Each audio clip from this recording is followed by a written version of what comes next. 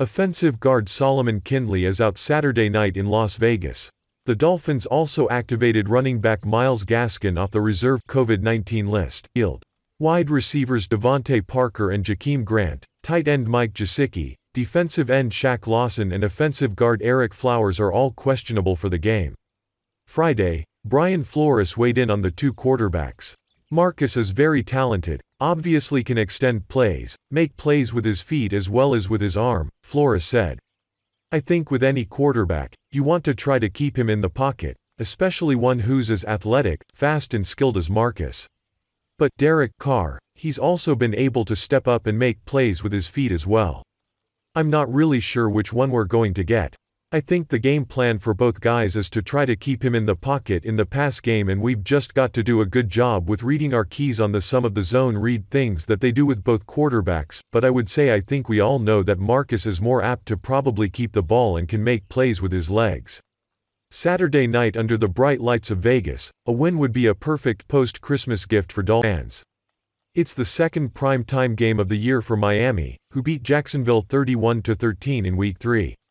Improving to 2-0 under the lights would get Miami to 10 wins for the first time since 2016. It would break a regular season all-time deadlock in the series with the Raiders 1-7-1, and it would create a win-and-in scenario next week in Buffalo.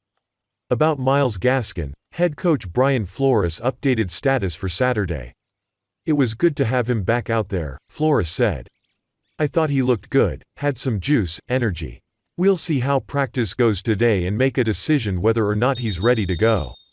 Miami's most effective rushing day of the season came courtesy of 122 yards from Salvon Ahmed and 86 yards from Matt Breida.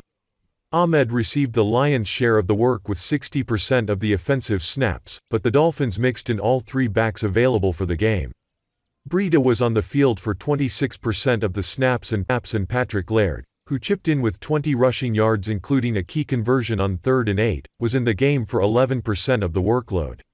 In 7 games this season, Gaskin's played 69.3% of the offensive snaps, 354 out of 511. So, the Dolphins have options at the position. Regardless of who totes the rock, creating lanes with the big guys up front is the surest bet to establish a solid ground game. I think as an O-line, we had a hat on a hat and got to the second level, and our backs had great vision and hit the hole fast, center Ted Karras said. Our tight ends, Adam Shaheen and Durham Smythe, really had some key blocks that sprung us to some big gains. We've been working on that for a long time. It felt really good to get a bunch of yards on the ground and continue our push here in late December. Karras mentioned, Miami's two tight ends help move bodies out of gaps and create consistent lanes off the edge.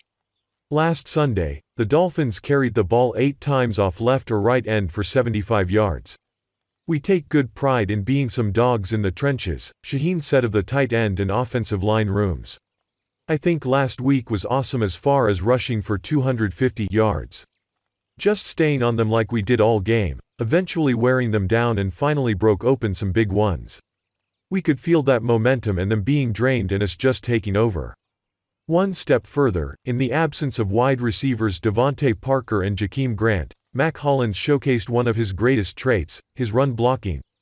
Hollins' 75.7 run blocking grade was second on the team in Sunday's game behind only right tackle Robert Hunt, who scored an 83.1 run blocking grade thanks in part to a punishing block that sprung Ahmed for 31 yards off the right end.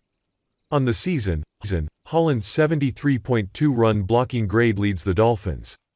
You seldom have a long run without those guys blocking, Dolphins offensive coordinator Chan Gailey said. That's something we've been working on and trying to get better at each week, is how we can control those guys in the secondary, how we can affect them and get them blocked. They're getting better every week. I thought they've been getting better each week doing that. So we've got to continue that. The Raiders' rush defense is 25th in the NFL, allowing 125.8 yards per game. Opponents average 4.6 yards per rush versus Las Vegas, tied for the 6th highest clip in the league. Like the Dolphins' ground game, the Raiders' defense could be getting reinforcements. Safety Jonathan Abram, defensive tackle Maurice Hurst and cornerbacks Damon Arnett and Nevin Lawson have all practiced in some capacity this week after missing last week's game.